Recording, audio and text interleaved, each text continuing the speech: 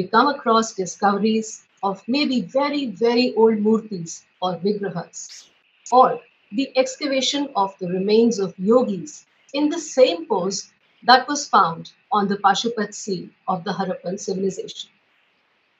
This rejuvenated interest in India's past and its history and its inexhaustible resource of knowledge is a very, very cheering thing. The proof of India's past lies in its large body of intellectual texts, its collection of manuscripts, its textual tradition, and thinkers' schools in so many domains in knowledge. We are here to talk about Professor Mahadevan's book, Introduction to Indian Knowledge Systems, Concepts, and Applications. This book is in 4 parts. The part 1 gives us an overview of the Indian knowledge systems. Part 2 tells us about the fundamental concepts of science and technology. Part 3 talks about science, engineering, and technology in Indian knowledge systems, or IKS. Part 4 is reserved for the humanities. Now, this book was developed as a textbook for the All India Council of Technical Education. And it was a Bhagirath Kaj indeed, which Professor Mahadevan and his co-authors accomplished in a remarkably short period of time. Professor Mahadevan himself, a very wise and erudite person, is a professor of operations management at IIM Bangalore with more than 27 years of experience in teaching, research, writing, not only at the IIM Bangalore, his alma mater, but also at IIT Delhi and XLRI Jamshedpur. He was a visiting scholar at the Amos Tuck School of Business Administration, Dartmouth College, New Hampshire. He was also a retainer consultant to Deloitte, USA. He was earlier chief editor of the IIM Bangalore Management Review. Professor Mahadevan, sir, welcome to Sangam Talks. Thank you, Dr. Rinkoo ji. It's my pleasure to join you in today's conversation. Thank you. Professor Mahadevan, I would like to ask you so many questions that have been going on in the minds of our viewers, the readers of your books. This book in particular that I have read through and have found immense joy in reading so much that you have filled, the knowledge that you have filled in this one book, which would be appropriately called Gagar Mein Sagar Bharna. So my first question is, how did this book come into being? What was the inspiration? And can you recount the journey for us? Yes. So I think this whole journey started, I must say, of course, it has started 30 years back. That's a different story. But in a more focused way, if I have to think through, I think the journey started around 2015 when Chinmaya Mission wanted to start a new university.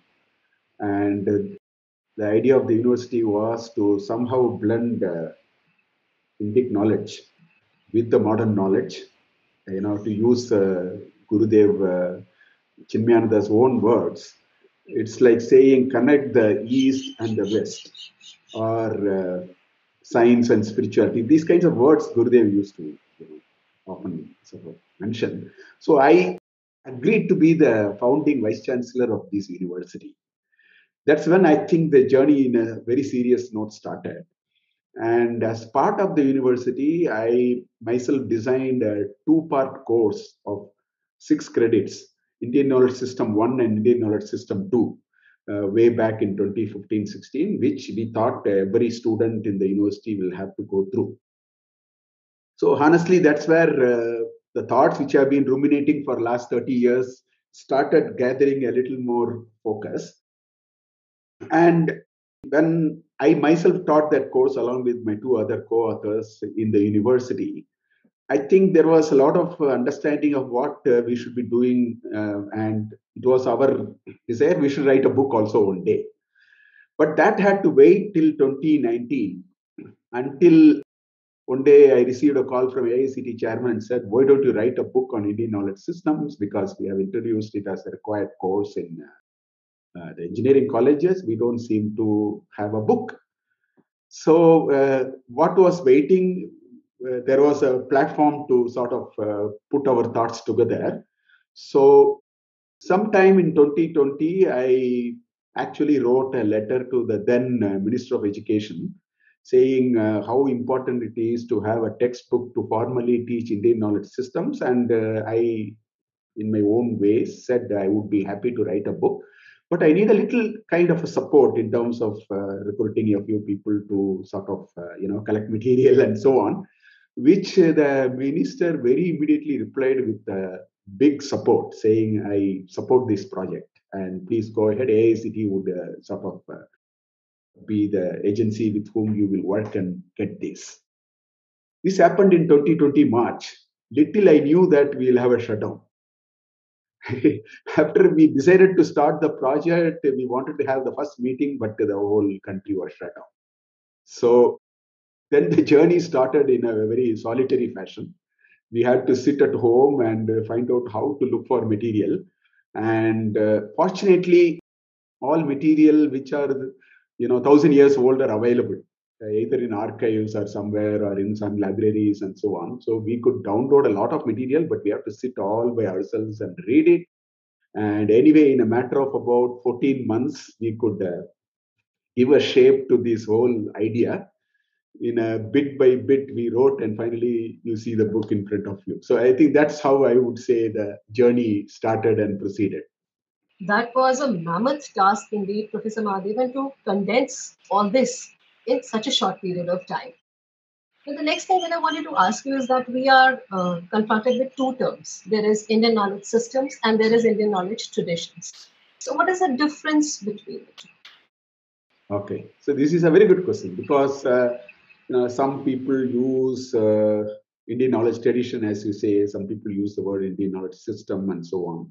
So let me little bit define IKS, which would partly answer the question that you are asking. See, when we actually set on this journey, obviously, if you have to write a book on Indian knowledge system, it's very important that we first define it. Otherwise, it's going to be a bit of an issue, problem for people to comprehend in a certain way. So, as you see here, there are three terms here: Indian, knowledge, and system. So, first of all, we said when you say Indian, we had two important considerations in our mind. The first thing is it is anything to do with Akhanda Bharat, not the political formation after 1947, because that's only a convenient thing that happened 75 years back. So, moment you say Indian, our understanding was it could be that body of knowledge that we have synthesized right from Kandahar, Afghanistan on one side to even Far East on the other side, and of course it runs from the Himalayas to the Setu and the Cape Comorin and so on. So first, Indian means Akhanda Bharat. The second definition of Indian, which we took to ourselves after reading a bit of different words, we realized all those who have lived in this country for a substantive period of time, have imbibed the culture, have lived through it, and only such works we call it as Indian. Because there are quite a few foreigners who have picked up the book, done their own translations in all their genuinity, but what we realize is unless you are part of the culture, sometimes you may miss out things. So that's another scoping. So these are the two things about Indian. Then comes the knowledge. That's where your question comes in terms of what the difference between a tradition and a system. So what we realized is, moment you say knowledge is always implicit. It's not tacit. Knowledge is always implicit. It happens in somebody's mind. There is a reflection. There is a synthesis. There is a certain kind of internalization. All that happens. Knowledge in pure form is always tacit. But then when it gets explicit, it gets into two forms. One is in a literary form, where it can be documented even in a oral form or, in a form of a palm leaf scripts, or in today's terms, we have a proper literary books and literature and so on. So that's one kind of a component of knowledge. But there's a second kind of a component of knowledge, which is hugely oral, which is hugely in terms of practices. It is very, very much part of the society. You have rich health tradition, for example. you have art forms, you have certain unique practices. All these are not written down, but they are also knowledge at the end of the day. So therefore, if you ask me what is Indian knowledge system and Indian knowledge tradition, things which can be managed in a sort of a literary kind of a framework can be broadly called as a knowledge system, because one can still put it in a structured way, look at it and all that kind of things. Whereas the larger scheme of knowledge, which are tacit, which are passed on by practices and oral traditions and so on, that is knowledge tradition. So knowledge tradition is much larger. Knowledge system can be a part of it, which is in a, I would say, in a structured, literary kind of a framework.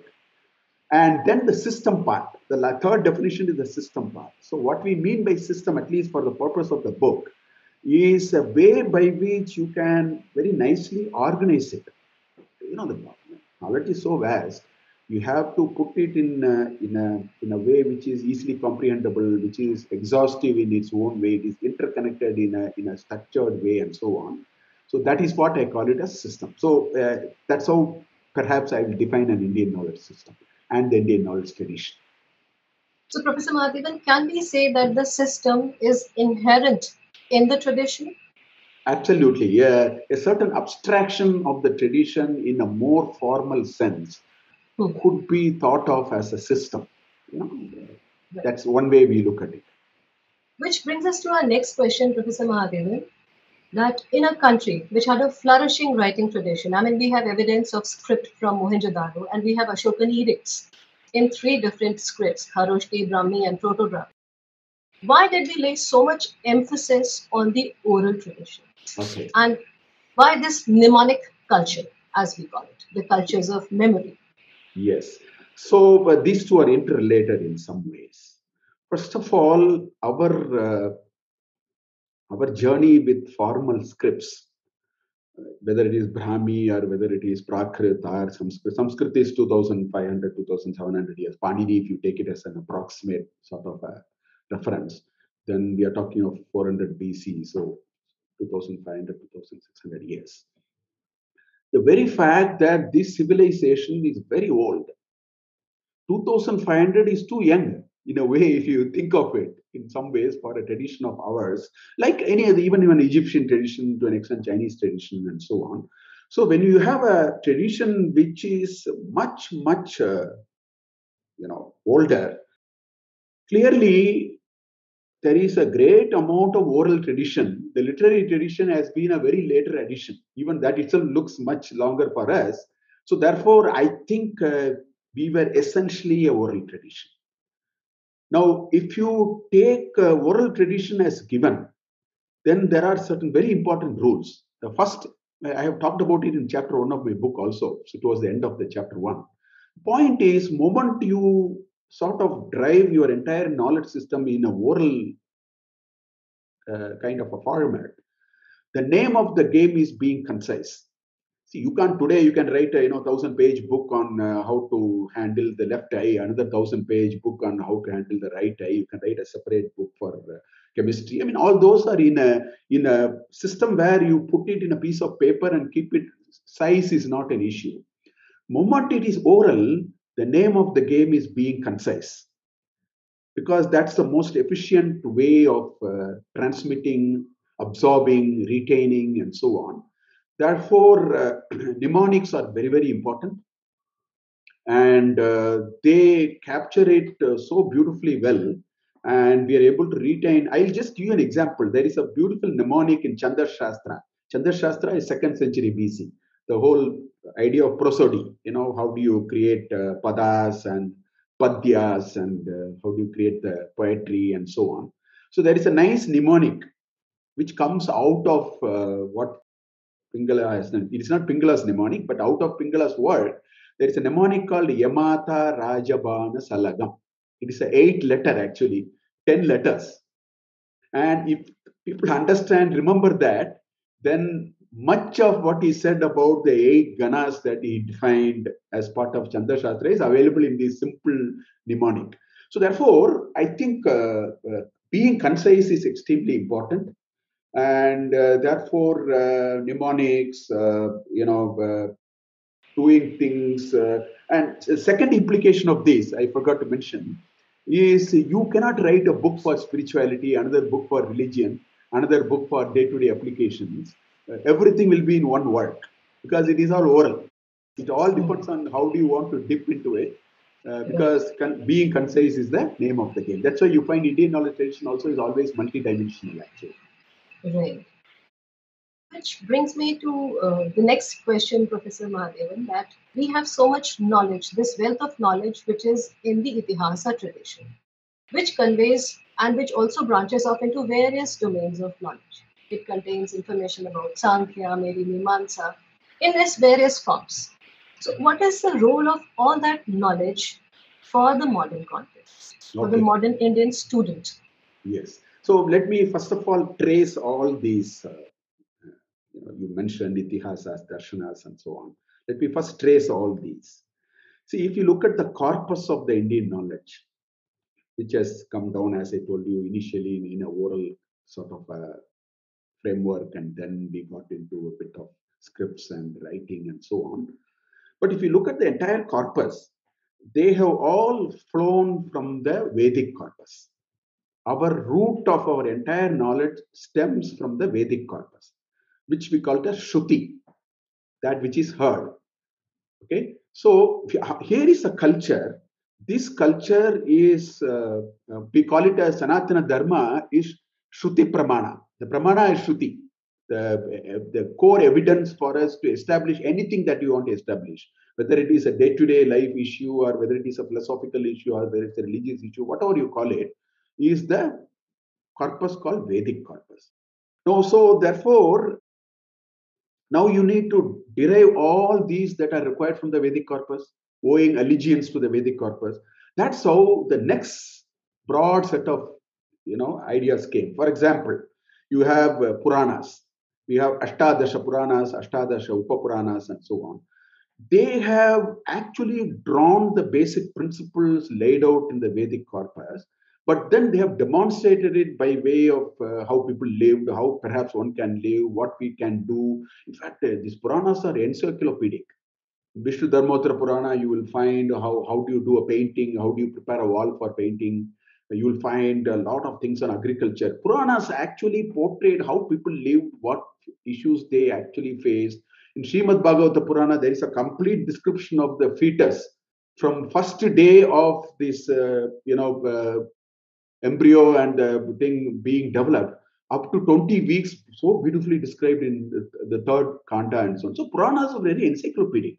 They explained everything as people saw it and so on. Then Itihasas also were similar to that. Then you had darshanas, where it addressed the question of people wanted to know who am I? Where have I come from and where am I going? I don't think we can run away from that question, whatever be the technology that we may have. So, darshanas picked up all that again from the Vedic corpus and came proposed alternate ways of understanding it. Then came a vast body of knowledge on mathematics, on aesthetics, on agriculture or astronomy. They all actually drew again from, they owe allegiance to the Vedic corpus. They expanded it, added their understanding, and then improvised it, and so on and so forth. So this is how this entire knowledge has flown. And therefore, if you ask, are they relevant today? Of course, they are very relevant today because the basic idea is human beings have problems to solve. The problems are problems of day to day living, problems of existential nature, problems of interpersonal, problems of, what you may call it as philosophical in nature, sociological in nature. Let me give one example. Sometimes it doesn't really go well. In chapter 3 of Bhagavad Gita, which is part of Mahabharata, which is an Itihasa, it is in Shanti Parva. So in chapter 3 of Bhagavad Gita, there is a beautiful question which Arjuna asks. The question is, Atakena prayuktoyam papam charati purushah anichanapi varshneya baladiva niyojitah. It's a beautiful question. He says, Baladiva niyojitah, I have been pushed into a victim of situation. Anichanapi, I didn't want to. See, we experience it many times in our life. In the office, You and I are such a nice colleagues, respect each other. But on a day in a particular meeting, we pick up an argument, and then I overstep, and maybe I'm a little disrespectful to you or something like that, or vice versa. I come back home, this question comes to me. Who made me to behave like this? So these kind of questions are very real. It's a question of sociology. It's a question of interpersonal behavior. So these kinds of issues are aplenty in the Indian knowledge systems, and so therefore they are very relevant. If we are able to dip it deep and then analyze some of these, and of course Krishna answers why it happens. He talks about a bit of psychology and all that. So this is an example which I gave you. Mr. Mahadevan, I would like to ask you something about your teaching of the Bhagavad Gita in the classroom. But before that, I have another question which is related to the courseware. That this book that you have created addresses the undergraduate and perhaps the postgraduate classrooms also. So, is there a way in which we can also percolate or begin this education rather early in the schools? We know that these two books of knowledge of traditions and practices of India already exists. These NCRT books are there for classes 11th and 12th. Do you think it is relevant to start teaching these aspects of our culture and tradition from an earlier age? Okay. Do you think a child's mind is mature enough? Yes. To understand. Well, so if you had, Dr. Rinkoo, if you had carefully looked at the National Education Policy, NEP 2020, now the central theme in NEP 2020, if you really look at, is it says we have come to a stage in looking at our educational system. We have done a lot of interesting things after independence in the last 75 years, clearly. But NEP somehow alludes to this fact that somewhere maybe the central theme of the educational system, and when it says educational system, it starts with early childhood education, then the primary school, middle school, and of course higher and adult education, and so on. So what it clearly says is we may have to aspire for what is called rootedness in India. This is the issue that they really ask. Rootedness in India is a very, very important requirement of this educational paradigm that we may have to do. So essentially what it means is, I think we need to start as soon as the child is ready to get into a formal educational framework. I think we need to imbibe the culture and the traditional and the knowledge practices and the Indian knowledge system. And you may be happy to know that in our country we keep revising this curriculum framework. That's a regular practice that we do. The last revision happened in 2005, and consequent to this NEP 2020, there is a massive exercise that is going on now to completely revise the national curriculum framework. It's called the NCF, National Curriculum Framework. The ex-ISRO chairman, Dr. Kasturangan, is heading this whole initiative. Manjul Bhargav and all these people are part of it. So there are 25 national focus groups they have created to address how do we look at the rootedness in India and the culture and so on, and how do you make this curriculum up to date with that. And one of the focus group is knowledge of India. So what you say is very much in the pipeline. I have been part of it, and we have thought through this issue and have been in the process of writing a position paper which will drive how we can make this transformation that you are talking about. Will we be able to read these position papers anytime soon, Professor Mahadevan? Because they are very interesting indeed. I think so. I think very soon the position paper would be out in the public domain, because it's very important that we all are able to even react to these position papers and offer our suggestions and so on. I think it will be, I may not know, but I think within a couple of months it should be out in the public domain, I think. Professor Mahadevan, let's come back to the material culture of our past now. We see very fine specimens of metallurgy in the Delhi iron pillar, the Dhar pillar, which have not rusted over these past so many hundred years. You have cited the example of wood steel, which I would like you to share with our audience today and its importance. Okay. So, of the many different areas in which we have made very interesting, very useful contributions. One of there are two areas which are very shining, according to me. One is mathematics slash astronomy. That's one area, and the other area is metalworking technologies.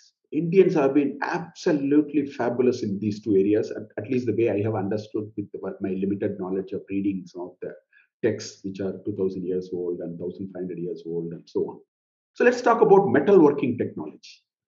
When you say metalworking technology, Indians were, I don't know how many of you read, yesterday or day before in Uttar Pradesh, they have actually unearthed some copper, artifacts and, utensils and swords and so on, which is 3000 years old, those kinds of things. Anyway, so this wood steel. So one area where Indians have delivered so well is what is called ferrous carbon alloy. Steel is actually an alloy of iron and carbon. So, in metallurgy terms, it is called ferrous carbon alloy.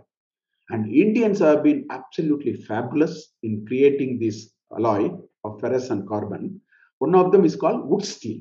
As Westerners call it as wood steel. This wood steel was manufactured in Karnataka, Kerala, Tamil Nadu area, Salem, some adjoining areas of Erode and all that in modern day Tamil Nadu and so on. And we have extensive records to show how the Pandya and the Chera kings have been exporting these from Kodungalur port, which is the western part of, in Kerala, which has been a big maritime route for us to, Rome, to the Middle East and so on. And this wood steel is used for manufacturing what is called Damascus blades.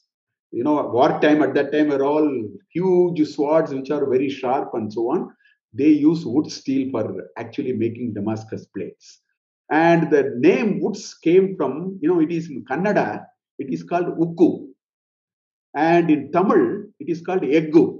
So the Eggu and Ukku becomes woods. It's easy for them to pronounce and so on. So that's how the wood steel is. And what I understand is as late as 1960s, I've been reading somewhere, that the modern day material science and metallurgy people are still trying hard to somehow replicate the composition of wood steel, which they have not succeeded.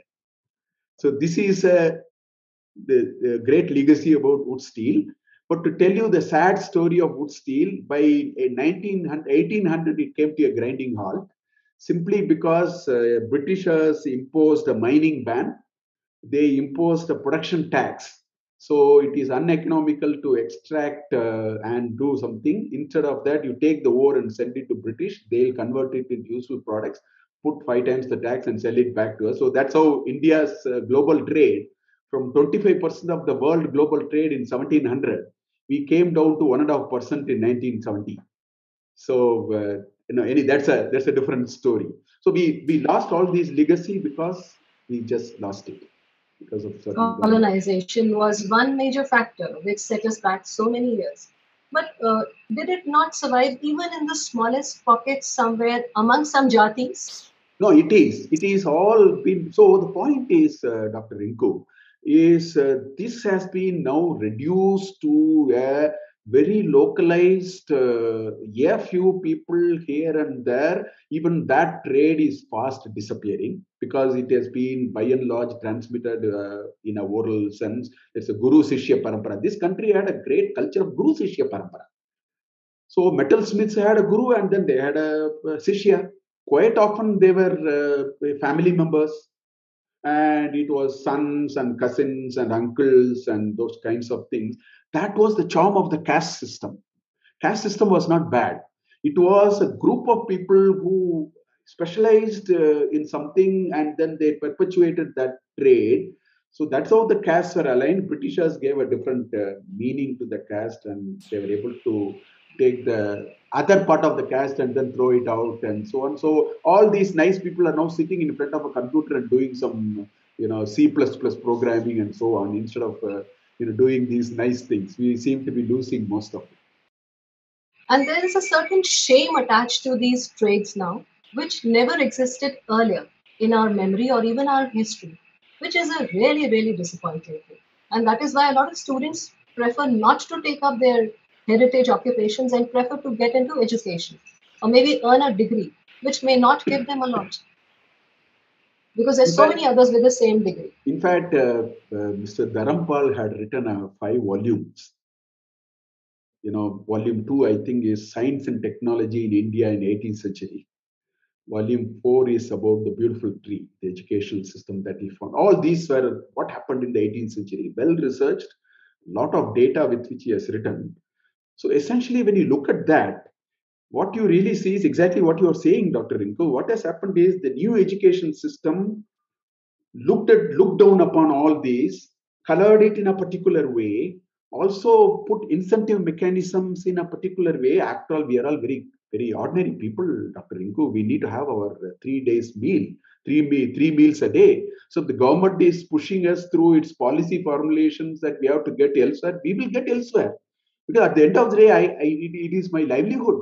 So therefore, we abandoned the trade because the government forced us to take an education which was introduced in 1813, which we are continuing even today. And that looked the other way. It said all these are nonsense. Let's look at the other way and then bring what is important to us. So, all this has happened because of that. So we shame our own legacy because that's how we have been sort of taught. Which brings me to another question, Professor Mahadevan, which is a bad question when we say that does art have utilitarian value? So in the same way, I'm going to ask, does Indian knowledge system have any economic value in present day? So does it bring, you know, revenue to the country? Does it bring employment to the people? Okay. So I'll, How does I'll it function? I will answer it in 2, 3 levels. This question people have asked me for quite some time. For quite some time, they ask, will it feed the masses? Will Indian knowledge system feed the masses? Then I tell them definitely not. Then they get very surprised. I'm giving an answer like this, and immediately I tell them that 200 million satellite which ISRO is putting on the orbit will not feed the masses directly. It will only feed the masses indirectly. Because let's talk about an INSAT, a satellite which looks at our weather. In the last 20 years, when we put those satellites, people could have easily said that, why are we spending these $200 million on a fancy piece of a technology piece which is, rotating somewhere. But what happens is, because we put it there, we were able to, create a lot of secondary technologies out of it, which started feeding the masses. So my first answer is Indian knowledge system is like this 300 million satellite. You have to first put that in the orbit because that will generate a whole lot of secondary knowledge, and that will definitely create flourish a trade, create jobs and all that. This is point number one. Point number two, let me be more specific. No, we are actually transitioning from a military power to a knowledge power. I am very sure in the next 50 years, the strength of a nation is measured not just by how many missiles we have, what kind of defense deterrence we have, which is very important, but we'll be measured on what is our share to the patent framework. World Intellectual Property Organization is deciding who will get patent on what. And it is not a distant past for many of us. We lost the patent on turmeric, neem. We lost the patent on neem. But we fought the patent on turmeric and basmati for 20 years. Finally, we reclaimed it. Where did it come from? It came from our extensive digging up of our Indian knowledge system. If we don't read our Indian knowledge system, we will massively lose on the World Intellectual Property Organization fight that we will have to fight. So, even from that perspective, you see, I always used to think a professor of chemistry, a researcher of chemistry, must read that portions of IKS. A metallurgist must read that portion of IKS. A management guru must read that portion of IKS. Otherwise, we might even. So, there is a huge economic value. And the value is because in patent, as many of us know, our ability to say, I knew earlier than you. Suppose I can establish, I knew earlier than you, the patent has to be delivered to me, not to you. And we are finding it very difficult. Dr. Mashlekar, when he was the Director General of CSIR, really put a lot of effort to inculcate this idea. Let us look at IKS very seriously, because there lies our, it's a gold mine on which we are sitting in this future of world intellectual property organization. So even if you look at it from that perspective, IKS has huge economic value waiting to be tapped. Which also begets the question, Professor Mahadevan, that IKS is soft power as we see it. So, does this soft power really enable us to emerge as a maybe a potential superpower, in addition to the other military and other kind of powers that we are developing these days? So, what role does IKS play in the overall component of power that a country rides on? Yeah. So to put it in one sentence, if I may, if we can really dig into IKS, if you ask me, do we have all the answers? I don't think. All that I'm saying is my simple understanding of strategy. I'm a professor of management. My simple understanding of strategy tells me that the path you travel is a function of the path you have already traveled. The path, in fact, this is what C.K. Prahalad and these great management gurus talked about what is called core competence. This is a very specified theory in strategy, so I'm not getting it there. All that I would like to say is I think this soft power called IKS is the path that we have traveled. And our ability to travel forward with all our strength and mind is a function of understanding this path so well. It's very, very important. So, therefore, I think this soft power will manifest very beautifully if we are able to go back. We have lost about 150 years. That's okay. In a civilization which is running to several millennia, 150 years is nothing. It is like a speck of a dust. You and I maybe at a, not see many of those, but that's okay. I am not so much bothered about it. I think we are in a continuum. Therefore, to step back a little bit and again revisit all these will only make us, Vishwa Guru once again. And I think that's where lies our ability to look at it with a lot of shraddha and a lot of seriousness, actually. Professor Mahadevan, a lot of our texts, in fact, most of our texts are in Sanskrit. And how does one approach these texts if one has to learn from them through translations or through learning the language itself? And how can this language be used in contemporary times? We read of natural language processing, we read of computational linguistics, which are using Sanskrit anyway. So, how does one approach Sanskrit? A beginner, maybe. Okay, first of all, it is very unfortunate we both are conversing in English, because that seems to be the only linked language for us today. You know, my frequent example is Shankaracharya is, if I use today's terms, Shankaracharya is a Malayali, Ramanujacharya is a Tamilian, Madhavacharya is a Kannadiga, but all the three of them use a linked language called Sanskrit to transact, to communicate, as much as we use English today. Okay, I was in Iran for about 3 months, about 15 years back, and I went there to finish writing a book. I thought I may be less disturbed, and therefore it's a good idea to go and stay there and so on. I also taught a PhD level course there. For the first time in my life, I spent 3 months of Mauna Vrata, because nobody understood English. I could not converse with anybody in Iran. I was sitting in one corner and then doing my book writing, and I'll go and teach in English in the class. So English for them is like Sanskrit for most of us. You and I can't, speak in Sanskrit. I mean, I can speak a little bit in Sanskrit, maybe, but many of us are not capable. But we can sort of understand. We can look at a commentary and see. So we have relegated this language to that level, and we replaced it with English and so on. But unfortunately or fortunately, whichever way you look at it, the wealth of our thinking, Sanskrit was an official language. Sanskrit was like English today.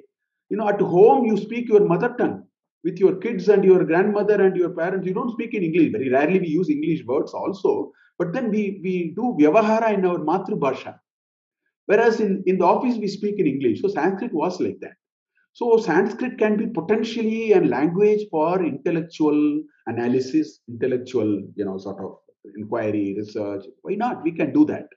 Now, that is very, very important. Otherwise, translated words have their own difficulties. To give you a very simple example, whatever is your mother tongue, take that joke in mother tongue and tell it in English. People, instead of laughing, they will cry. Because language preserves, a word has a very unique meaning. It has a certain connotation and so on. Therefore, I think Sanskrit is very important. And learning Sanskrit, somehow we are told, is difficult. I'm telling you, Sanskrit is the easiest language I have seen in my life. If we are logical, which most of us are, if you are basically a very logical person, then of the several languages, the easiest language to pick is actually Sanskrit. It's hugely logical, it is hugely structured, and that is why they are saying natural language processing, Sanskrit can be a very potential enabler of that. There is a lot of research which is going on. We have covered a lot of ground and so on. So I think very quickly you can get back to Sanskrit. It's not difficult. 40% of the vocabulary, even my mother tongue is Tamil, but 40% of my vocabulary is actually Sanskrit. So it is not too difficult. We can very easily sort of get into the language, and we will open the gold mine of knowledge, and then we will be able to really draw very much from all this. Mahadevan, I would like to bring us to your teaching classroom once again. And you teach the Bhagavad Gita also to your students. In what manner have you kind of designed your lessons, and what techniques do you use to teach this very, Oh, very erudite text? oh, Because it okay. is not very easy to understand and approach without a teacher, quite clearly. How do you do Okay. that? Okay. So for the last 10 years, I have been teaching a course in IIM Bangalore. And the course is entitled Management Paradigms from Bhagavad Gita.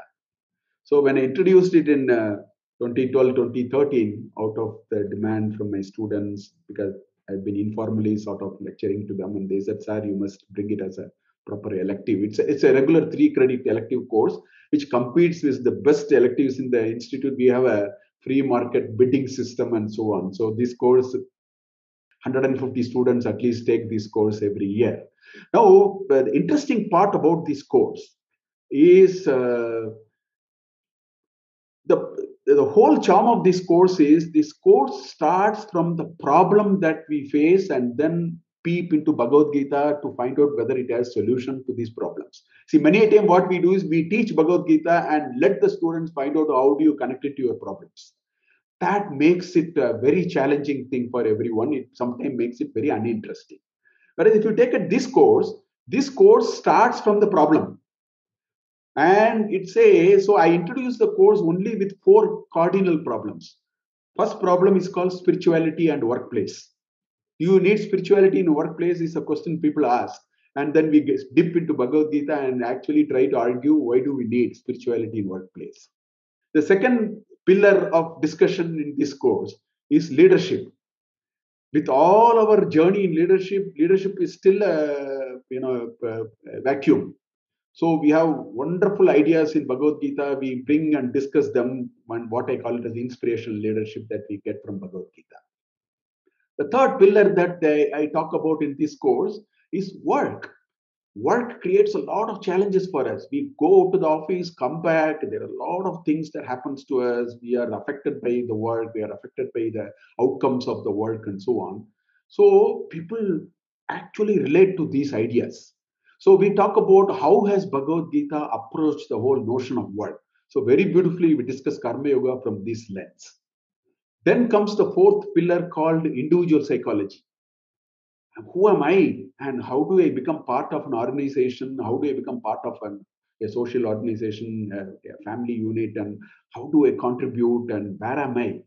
So we take individual psychology and also discuss it through Gita. So the charm of this course is you walk from the problem and then say, here is a problem. Does Gita has an answer for it? And I am able to get 200 shlokas out of 700 in its original form. So I don't talk about Gita, I talk Gita. I bring the 200 shlokas and show that how this shloka addresses either psychology or work or leadership and so on. So that's why this course is sort of very popular among my students. It only shows that if we are able to do that kind of take that kind of a lens and then dip into our IKS, we can very beautifully bring a lot of interesting ideas into the classroom for today's problems, for today's solutions. It's very much doable, is my personal experience.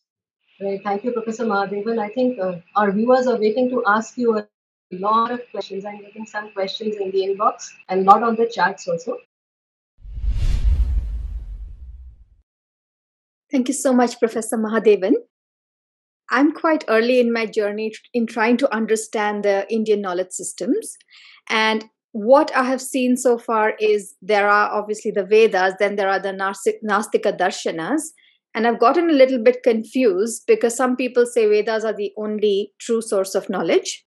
Then there are saying, but Nastika Darshanas do not accept them as the authority, but that is included in Sanatana Dharma. So my question, your understanding of Indian knowledge systems and its practical application, are the Nastika Darshanas and others outside of Vedas included? Okay, so there is this word Astika Darshana and Nastika Darshana is a technical sort of a definition. Asti means is there. Nasti means not there. So the Astika Darshana comes from the verb asti, and the Nastika Darshana comes from the word nasti, naasti. Okay, so that's the sort of etymology if I have to use the word. So essentially, what it means is there are 6 darshanas. You have Nyaya and Vaisheshika, one pair, Yoga and Sankhya, another pair, and Purva Mimamsa and Uttara Mimamsa, another pair. These 6 are called Astika Darshanas. Astika Darshanas does not mean they believe in God. In fact, Sankhya does not even recognize the existence of a God actually. And so is Purva Mimamsa. It's not about God. Astika Darshana means that these 6 schools of philosophy owe their allegiance to the Vedic corpus.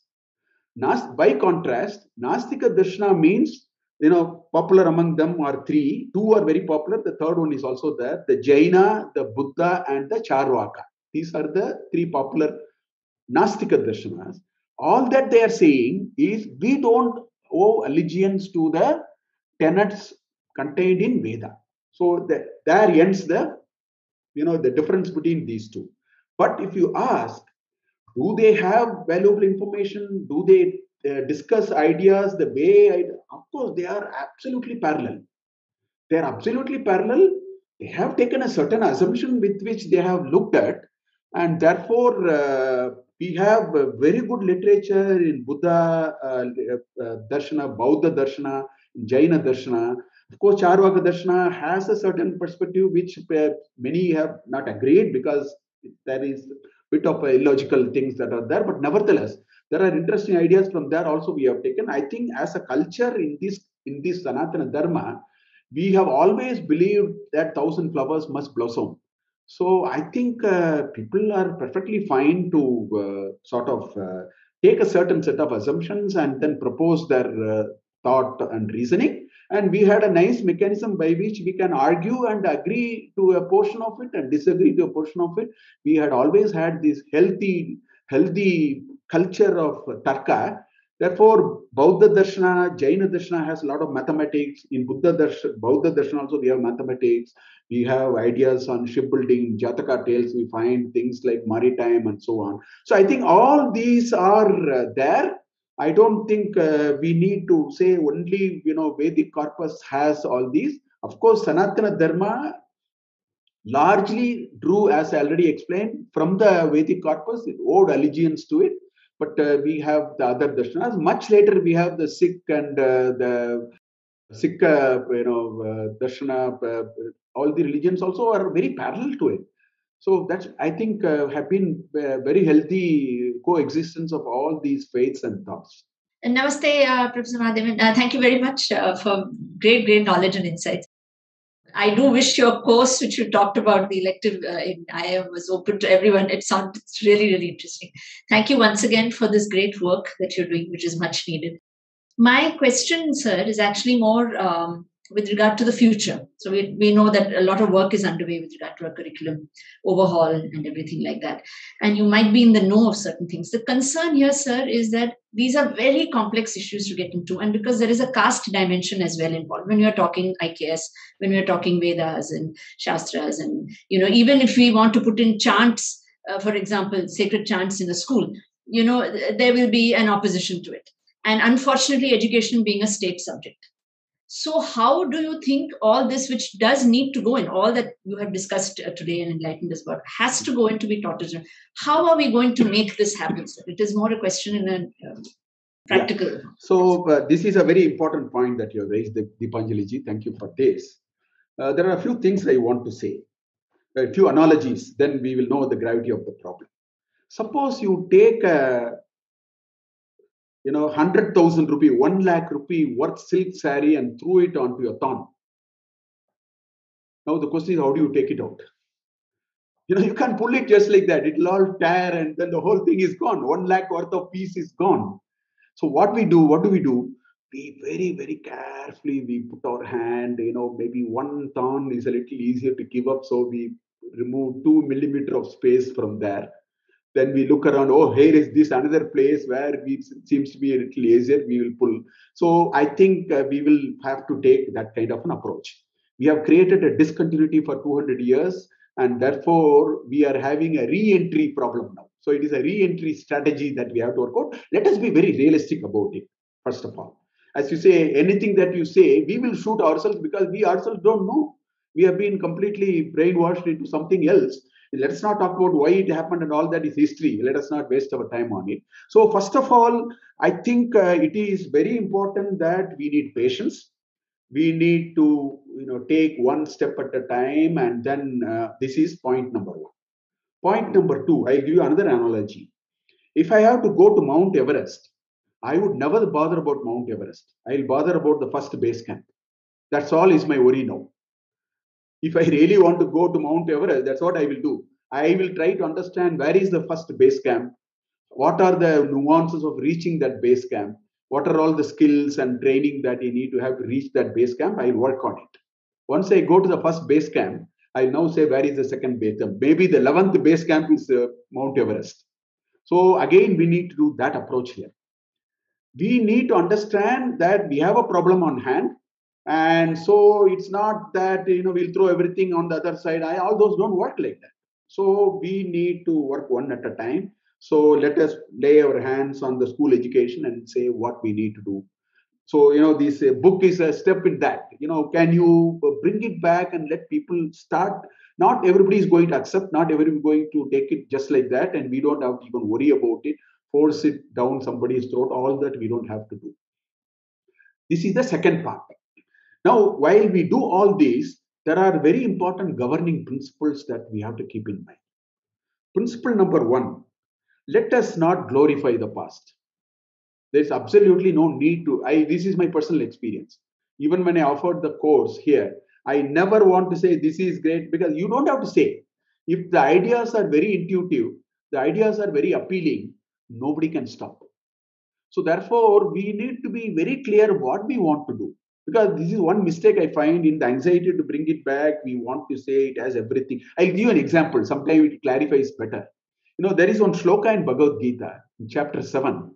There is a shloka 7, which says, Matta parataram na anyat kinchidasti dhananjaya, mayi sarvamitam protam sutre manigana iva. It's a beautiful shloka. It says it is like a long thread in which there are a lot of different shapes and colored beads are woven one after the other. Krishna is explaining something there. So I have found people who are saying that string theory is explained in Bhagavad Gita, because there is a word string. The only common thing is there is a word string. Sutre manigana iva. There is a sutra and there are maniganas. We should not do all those. I think we'll do a great damage by doing it, and it's not required. So we should not glorify the past. There is no anxiety to do all that. We should bring very sensible. I find most of these pieces Most of this text in its original format is very sensible. If you have a very neutral lens and then dip into it and see the charm of what is it and then bring it. Second guiding principle, we should not rely excessively on translated work, especially by the foreigners, because they, however genuinely interested they are, there is a certain limitation they have. Because they have not lived in the culture, they cannot take it. Again, let me give you an example. There is a great philosopher, Dutch philosopher, who translated a work called Shatapatha Brahmana. And in one of the shloka, I have given it in my book actually, as an example. In one of the shloka, he translates the shloka as follows. The earth is separated from the heavenly bodies by stacking 1,000 cows one over the other. I mean, it's the most laughable. You and I will laugh at it. How do you stack 1,000 cows one over the other? And then he says the earth is separated from the heavenly body. You know what he has done? He has translated the Sanskrit words faithfully. He says Sahasra Gavaha. That is in the mantra. Go means cow. But if you read what is called Nirukta, which is very required to understand Veda, there are 38 different meanings for the word Gau. One of them is the earth itself. So actually, an interpretation is the diameter to distance ratio is actually 100 times. That is explained in that mantra actually. But then, he has unwittingly translated by saying, you stack 1,000 cows one over the other, you separate the earth from the heavenly. So these kinds of challenges, we have to be very, very careful. We should invest very carefully. This is the second guiding principle. And what comes out of it is the third guiding principle. Never teach anesthesia when you are an expert in chemistry. We have to understand it. People teach Indian knowledge system without reading. Please, this is a requirement for us to be a patriotic person. Please invest. It will take 10 years. It took 30 years for me. I have read in the last 30 years very seriously. So I always say that don't be an expert in chemistry and teach anesthesia. If you want to teach anesthesia, learn a little bit of anesthesia before you teach. If you follow these guiding principles and these analogies, it will take 20, 30 years. Let it take. We have lost only 200 years. In 20, 30 years, we can come back and by its own merit of the charm of the literature, it will get acceptance, not because you taught and I taught and so on. The literature is good. If you can bring it rightly, then we could solve the problem. I think I've been very long in this answer. Bear with me for it. Thank you, Professor Mahadevan. For everybody, there is a Chinmaya channel on YouTube where Professor Mahadevan's lectures are available and insights on management paradigms from Bhagavad Gita. You have that, of course, it's a different course in IIM Bangalore, but his lectures are available on the channel, Chinmaya channel. You can search for it. And also on the IIMB website, there are his writings there, which one can explore. Namaste, Professor Mahadevan. First of all, I'm really sorry I couldn't attend the initial part of the conversation, so probably my question would be a repeated one. And even though Tanya ji has already partly answered the question, but being a management student myself, I would still have to ask that. So I recently completed my MBA, and the idea of management paradigm and Bhagavad Gita never really crossed my mind ever. And right now I'm really after listening to you, I'm very fascinated and actually trying to find out if there's a way to learn it from you in person other than the YouTube lectures or all the available means on the internet. Is there any way to learn it from you, probably virtually or in person, the course? Well, first of all, there is some material available. In addition to what Tanya ji mentioned, there is one YouTube channel called Practical Vedanta Samvada. I have about maybe 600 videos there. Whatever I have been doing in the last, there are different facets of IKS which I talk, which appeals to you and me today as youngsters and going through a certain kind of issues and so on. So Practical Vedanta Samvada is another YouTube channel. And I have a YouTube channel of B. Mahadevan. So all these, that's one part. I have a book called, on Bhagavad Gita. It's called Timeless Gift and Endless Bliss. the first 6 chapters of Bhagavad Gita I have written. It is available, I think, in Amazon. It is available in Poti. I have self-published this book. So in addition to all these writing, to answer to you, Shruti, I also, this practical way, Vedanta Samvada is a weekly kind of a satsang.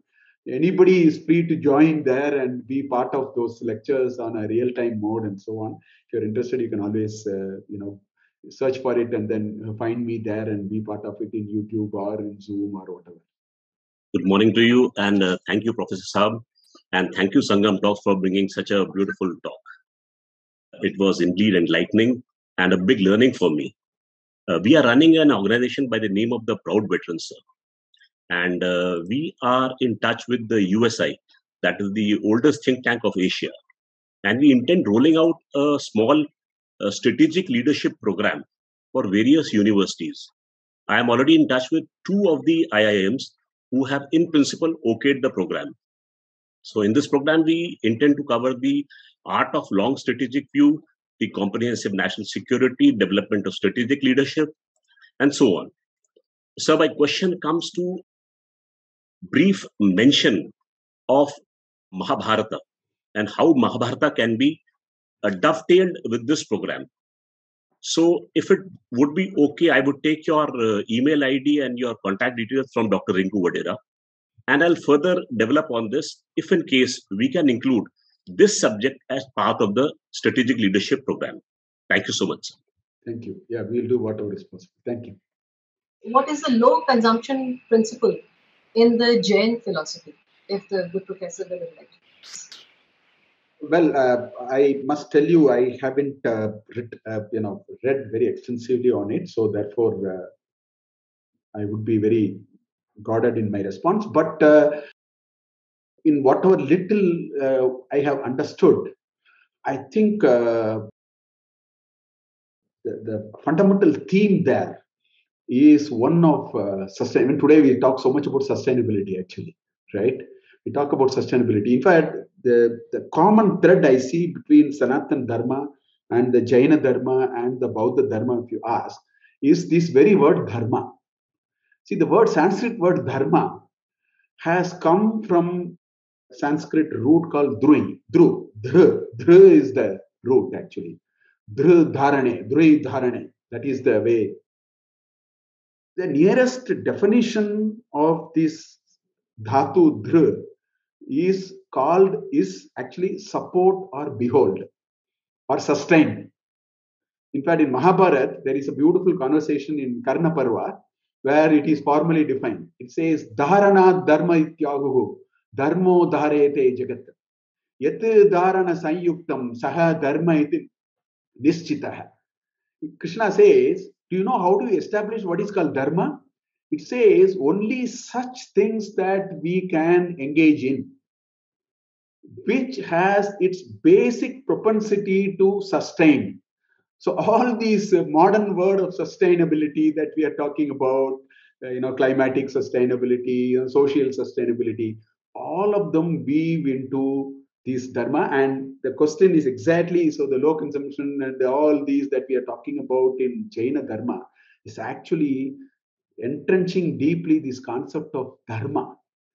How do we live in a very sustainable world is a profound thought, not just ancient Indians. Let me tell you, all ancient traditions had it. Just because I knew a little bit of Indian knowledge, I'm using examples from there.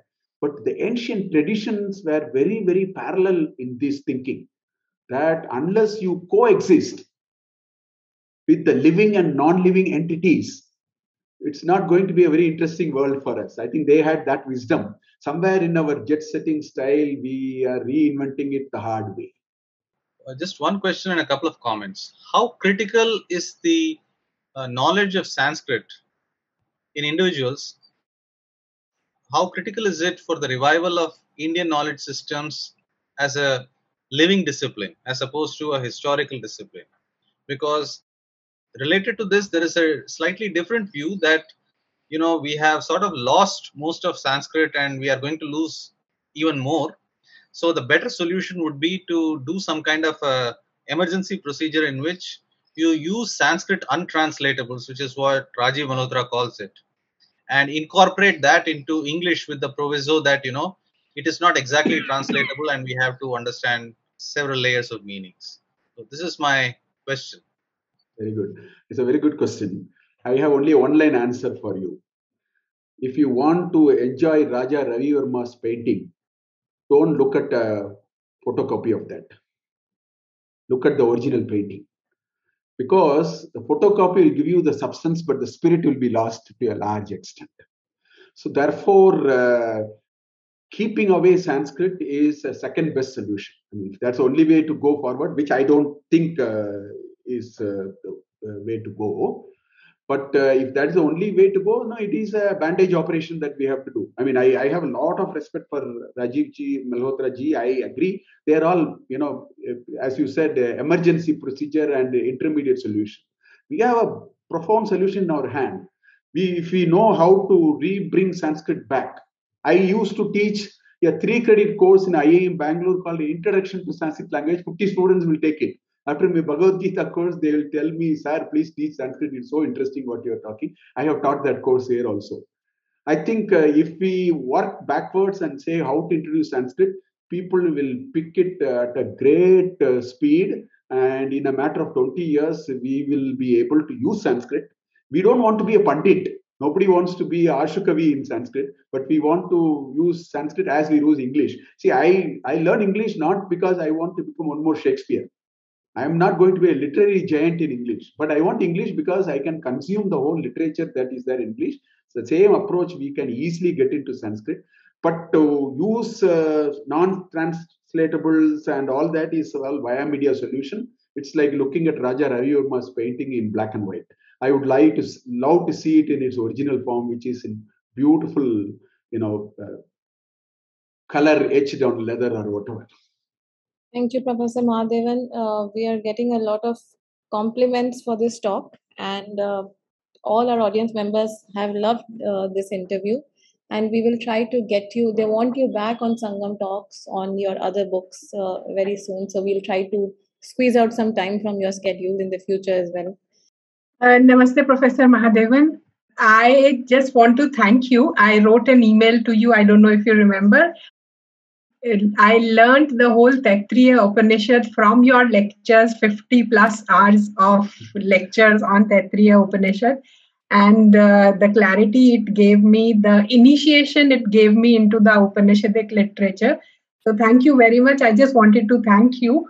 And you are one rare person I have never disagreed on anything. Whatever you say, I tend to agree. I usually disagree very easily with most people, but I completely agree. So if I can be of any help in doing what you are doing, it will be my good fortune. Thank you so much. Thank you, Anuradha ji. I think it has been your magnanimity to praise me like this. I take it with folded hands. I don't think all that you said is true, but I'm very happy that you could really benefit a little bit from some of my thoughts. Thank you very much. Thank you, Anuradha ji. Also, Anuradha ji, could you just, for the knowledge of our audience members, let us know on which channel or from where you learned the Taittiriya Upanishad? It is on the IIM channel, I think. No, it is part of that practical Vedanta Samvada which I mentioned. In fact, there is an IIM channel, sir. On that, you have these 55 lectures on Taittiriya Upanishad. Yes, very true. That's cross-linked in my homepage. You are right. Okay, thank you so much, Anuradha ji. So for all our audience members, there's the IIM Bangalore channel on YouTube, in which you can find Professor Mahadevan's lectures on the Upanishads, as Anuradha ji said. And it's been extremely beneficial for her. I'm sure it will be for all of us. Actually, this is not a question. This is a sort of point of disagreement with what Professor Mahadevan said, especially regarding the sustainability issue and all that. So my understanding is that, there are lots of great values embedded in our scriptures and everything that are useful in the contemporary world. There's no doubt about it.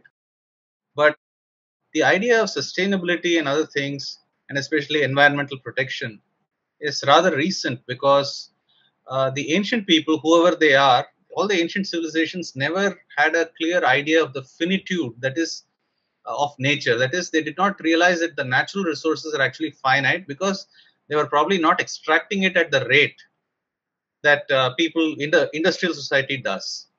And therefore, they just could not do much. But even in spite of that, if you look at the historical record, so many animals have gone extinct through simple hunting with bows and arrows. For instance, the rhinoceros covered almost all of northwestern India, and most of it was gone even in pre-musket times. So similarly, the aurochs in Europe and all those things. So I think it's one thing to revere nature and respect it and even set aside sacred groves, but it is quite another to understand that it is in essence finite. So I think we need to nuance this discussion a little bit. That's all. Thank you, Ramakrishnan ji. You may benefit from reading certain important suttas in Rigveda. I can even also tell you, if you look at the Vastu texts, cutting a tree is not easy in our tradition. There are enough indications. See, one of the things that happens in the Indian knowledge system is nothing is available explicit. There is a lot of sukshma in the way we describe everything. It is not available on the surface. So I'm not sure. You may want to read a little bit on some of the particularly Rigvedic suttas, and I find even in Vastu texts, I get a feeling they were absolutely clear about the criticality and finiteness of nature, and they have been very careful about how do you go about exploiting it. It may be a different issue that the rate at which they exploited may not have reached them to what we have reached today. It may be that. Anyway, you may want to check on that. I will leave it at that. I don't have to, disagree with you. Maybe you may want to check some of these issues in a little more detail. Namaste. I just had a small comment. The gentleman who said that the ancient people were actually not extracting that way because they did not know. But the thing is, from what I have read in my readings, I felt that in our dharma sutras and everywhere, in the practices, people knew. That is why the rules of limiting your usage was applied, so that everybody gets it and we do not run out of resources. And there were various practices that is my understanding, in our daily life that were applied so that we do not over extract from the nature. And our sustainable fuel, like using gobar for fuel and all, I think that is what they did, and we are not understanding that part. Yeah, thank you, Poonamji. Actually, in one of the International Yoga Day 2017, I was in Paris. The government of India asked me to go to Paris, and the entire lecture was on sustainability. And I did not have to go beyond 4 shlokas in chapter 3 of Bhagavad Gita. Shloka 3.10 to 3.14. I also written about it. I know if you carefully look at all those, our ancestors' understanding of criticality of sustainability and finiteness of nature was very evident, actually. I mean, at least that's the way I have understood. So maybe we can look at all that little more deeply. Thank you, Sangam Talks. Thank you, Dr. Rinkoo ji, for giving me an opportunity. I thoroughly enjoyed it. Thank you very much. Thank you. Thank you so much.